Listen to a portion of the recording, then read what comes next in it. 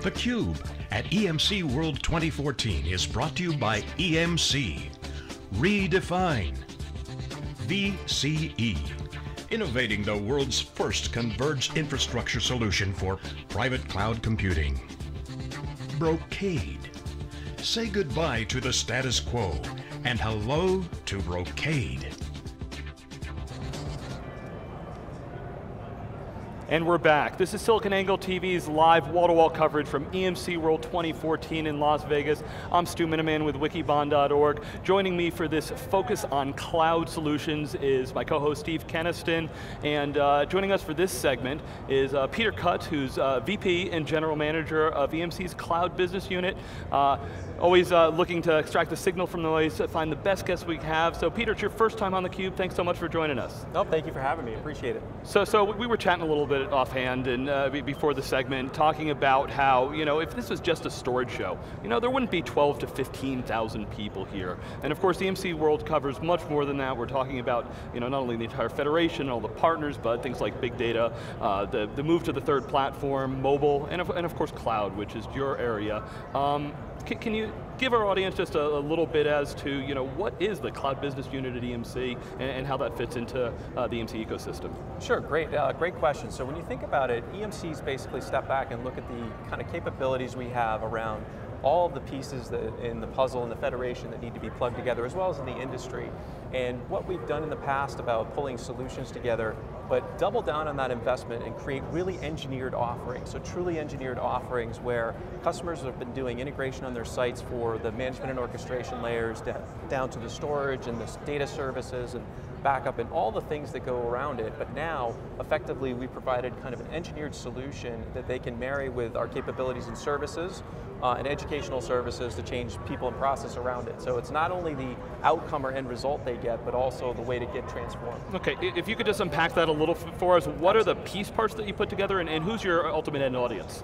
Yeah, so the first thing, end audience would absolutely be the line of business and the business owners, and really, empowering developers and others to be able to consume IT resources on demand and as they want to do it, right? So putting them into the control seat, but with the semblance of being able to measure what they use. So giving them a very cloud-like experience on-premise with the security and agility that they need to basically help drive IT in from what I would call a cost center into what I'd call a value center, or even driving revenue, right? So when you look at these new applications and being able to empower your development environments, your developers, et cetera, to provision quicker, be able to consume things faster, again, it gives them the ability to make IT a valued asset. So. And Peter, what are you seeing as some of the first use cases where clients are really looking to take advantage of the cloud, start that automation process, kind of get their feet wet, help them understand it before they kind of take the big picture into some maybe big production app that they really kind of want to keep their arms around first? What are some of the first few people are doing? Well, I think test and dev is a great application almost immediately, right? You get the capabilities to, implement this, and then the beauty of this, though, with the EMC catalog and the data services and the other things that we surround this with, is that end users and developers have the ability to basically do their own backups and restores, control their own storage tiering, and make those changes dynamically in their environment so that they get control. But again, all the while under IT policy, under business management, and under the kind of control and understanding of IT to the extent where they can measure it and charge it back appropriately. So test and dev is a great one, but also second platform applications that are more on demand. So, SharePoint as a service, applications as services, database as services, that allow people to be very, make a lot of progress very quickly in gaining value, but again, providing that quickly. And the last piece would be platform as a service, giving like Cloud Foundry private environments for people to work with from a simple click, and then be able to add like an HDFS store to that from our catalog. It just, the package comes together and it really gives people a fully operational environment for themselves. Do you have any of that one little nugget that, as I'm looking to go and deploy a cloud or a cloud as a service, that I as a practitioner, as I start down this road, I should really be thinking about first so I make a good decision on the path I choose? Yeah, I think looking at your partners for the long term, and one of the things that Joe and David have focused on for EMC is choice. Right, because as you think of making the decision of your cloud infrastructure and your cloud providers, one of the things that we've done as the Federation is really allow a lot of choice, and that includes whether it's hypervisor, we'll see as we get into overall network infrastructures, physical infrastructure, and as again, Viper is really the foundation for the cloud. It's where all our automation and integration to the vCloud suite and really into OpenStack and Microsoft, that's where our value add and our integration is. And when you think about that, Viper's open, and the announcements here I think will show a little bit more of that, but again, already supports competitive storage. That's good advice. So Peter, we've talked for a few minutes here, and Amazon hasn't come up yet. So when we think about cloud computing, most users start with Amazon. Especially you talk those test dev environments. They've been doing it since 2006. Right. They're cranking along with revenue. They're launching a lot of new products. EMC, I think, was the one that coined the term private cloud, and is definitely one of the companies driving hybrid cloud. Can you talk? Where do you guys rationalize the kind of public-private hybrid discussion these days, and where do things like Amazon and Google and Microsoft sit in your view?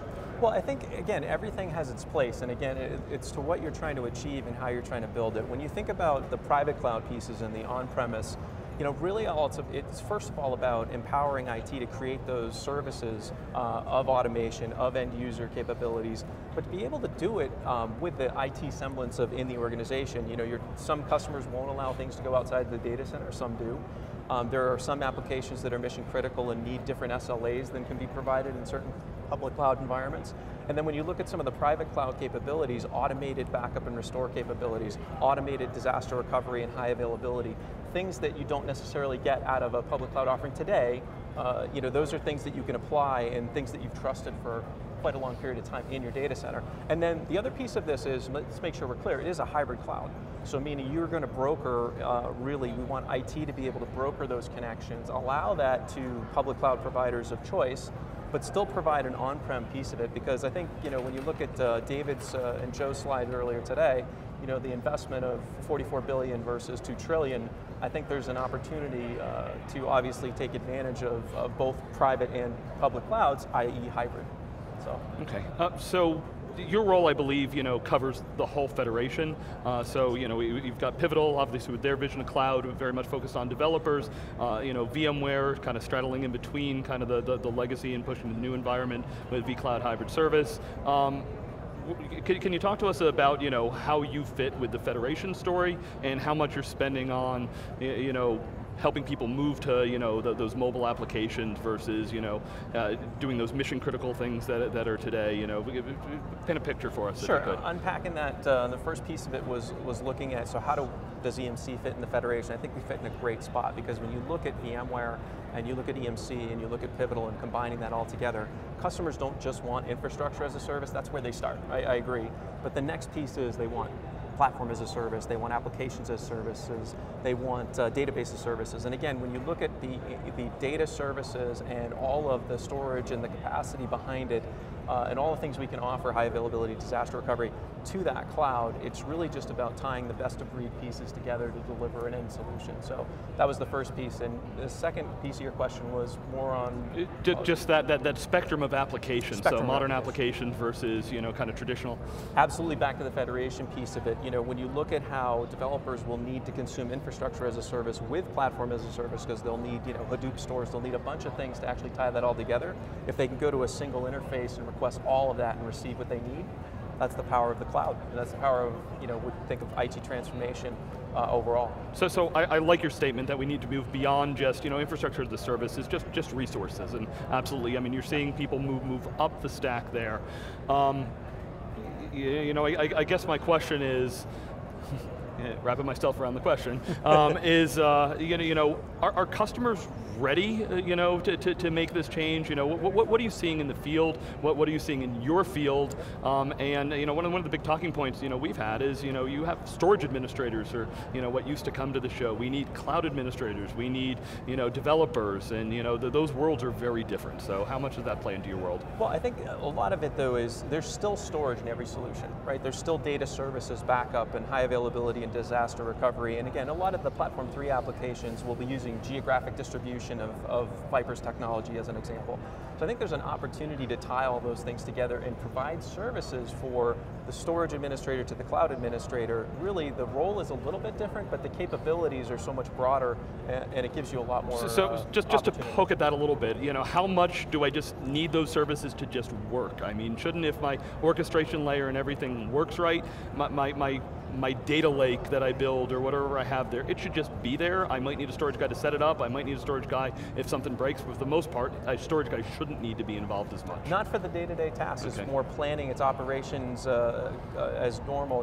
Again, the cloud end user really controls the creation. And one of the most important pieces that I think is a key thing to get across here is reclamation. Right, so a lot of people really forget that the promise of the cloud is that things have ages, they have leases, they have time frames that they work, and then there's reclamation that automatically happens as part of a deprovisioning or when an end user says, I don't need these resources anymore. So it's a huge value, and to your point, day-to-day operations will change, but the planning, the growth, the capacity management, and the sheer amount, as Joe mentioned, looking at, just the sheer amount, it was a 10x increase in what an individual storage administrator is going to have to deal with, or a cloud administrator is going to have to deal with.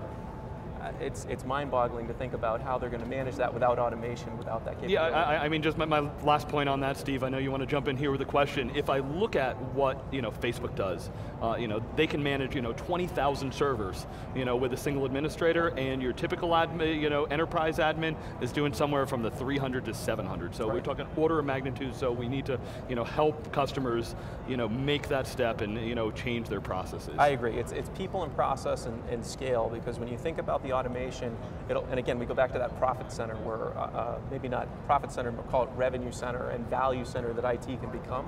I think those are the key things where, especially getting to that, IT as a service model, and you go in to get your budget and people are looking at it as investment. And back to your question earlier, what am I seeing with our customers in the field? The ones who have made that transition to cloud and to automating for their end users, or using large amounts of data to do let's call it quick analysis to get a new product to market, or leveraging that large data set in a cloud environment to provide their developers way of honing information to react to their customers. I can tell you that when direct quote from one customer is, when I go in for budgeting, again, the only people who basically don't get questioned in this case was their function, their line of business, which I won't mention what it was, but ultimately, and the IT group. And that's because of what they've done with cloud, it's because of what they've done with IT transformation, as well as next-gen applications. We've talked a lot about this transformation. Earlier this morning, we had Daryl Smith on, who is Chief Database Architect for EMC, and we were talking a little bit about database as a service, and platform as a service, and IT as a service. And I kind of asked him a little bit about the question that Joe had put up this morning, or it wasn't necessarily a question, he had pulled out a statistic from the IDC report about, by 2020 we're going to need 8 million more folks within IT to help manage things that are going on. And then we talk about cloud, and we talk about automation, we talk about making things easier. So I asked Daryl, so how do you rationalize we need 8 million more people? And he said, it's more about the lines of business coming together with IT to help kind of rationalize the decisions and the service levels and the values. How do you see that? Is that? Absolutely part of it. I think one of the things that all of this is based on is IT partnering with their lines of business. As I mentioned, that customer that was a specific quote of, I don't get questioned when I go in for budgets, is because the line of businesses are standing behind them. It's transparent chargeback, it's showback, so there's no question that the line of businesses are paying for what they use, but the end result of what they get out of the products they're producing is actually helping them generate revenue now, because they're using information to help their customers make decisions faster, and in their business it's a huge win. So it's a reclamation of cash. So to your point, it's overall alignment with IT and the line of businesses to drive more and better services. So. And I have to say the other thing I'm fairly impressed with, both here at the launch already, walking around the show floor, hearing a lot of things, this conversation, right? I think a lot of folks, and maybe this dates myself, right? EMC is kind of this, it's our products, but it really isn't, right? There's a software layer and a software stack and software diversity that you can use to play into, to allow customers to, one, have that diversity that you were talking about. So when you say make choice, as you were saying before, what's that one piece of advice you give customers?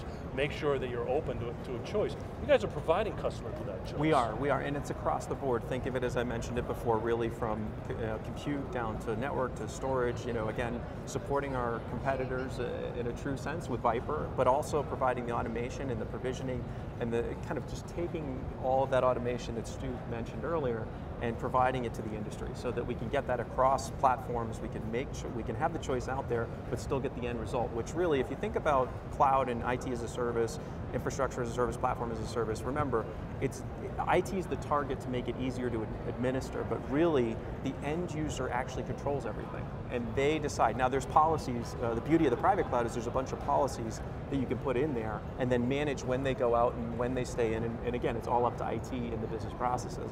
But back to the point is that the control is really in the end user's hand. They get the service they want with the SLA they need, and again, it's all about choice for them. And it's doing that without having the end user become one of those 8 million IT people themselves, right? It's simplifying that process. That's right. That's right. They basically go in and they go into a service catalog and they choose whatever they're looking for, whatever they request, and they get it. And again, leasing and making sure the reclamation happens so that there's not a lot of waste or sprawl. Gives you the capabilities, and then again, certain service levels are something that people can choose, or if IT decides that maybe certain service levels should be restricted to production or to just certain things, it's a very easy piece to customize. So again, service level mapped to what is the requirement as opposed to, and what people want to pay for. Right. So, Peter, when we think about some of the cloud offerings that are out there, the Federation, has a few services. You look at, this vCloud hybrid service, and Pivotal has some pieces. One of the biggest strengths of EMC is that, they've got a sales force out there, and the whole ecosystem has that. I guess the question I want to ask is, does EMC need to build a cloud if it wants to be successful in there, or is the combination of helping customers build their kind of private and hybrid and the services like vCloud hybrid service and what Pivotal's doing, is that where you put the target? When I think of EMC as a player in cloud, what's the bumper sticker you want to put on that? So I think it's the message of the hybrid cloud, and I think that's the bumper sticker, and then to kind of unpack that to answer your question, I think the pieces are making sure that you understand that there is most likely going to be a private cloud component of any of this, right? There is going to be an on-prem piece in most cases. And if there's not, as David mentioned earlier today, the VMware Hybrid Cloud Services is now a Federation asset, so it was mentioned that way. So when you think of it from perspective of the Federation go-to-market for cloud, it allows us to tie the on-prem and the off-prem, but our service providers are also really, really partaking in this, and again, it allows us to broker those connections, do provisioning. It's not just about VCHS, so I really think about that base core component on-prem that allows you to basically connect out to whatever your public cloud provider of choice is. Because again, I want to go back to choice. I want to make sure that we don't say it's just one or the other. There are AWS as a choice, VCHS is a choice, other service providers in our catalog are choices. And again, it's all up to the customer and the relationship they want. But the on-prem piece, when you think about pulling together VMware, Pivotal, and again, EMC infrastructure and all the services around it, again, it gives customers a very robust offering, and it's an engineered solution. It is a built cloud, meaning that it's all integrated all the way through, and the end user can consume, pretty much as it's delivered. All right, well Peter, hey, I really appreciate you coming in, digging through all the solutions here. We're going to talk about service providers with some of our other guests on here. Look forward to finding all the cloud discussions that we have here. And welcome to being a CUBE alum. So Peter Cutts, VP and General Manager of EMC's Cloud Business Unit. This is Stu Miniman and Steve Kenniston, breaking it all down on theCUBE, and we'll be right back with our next guest.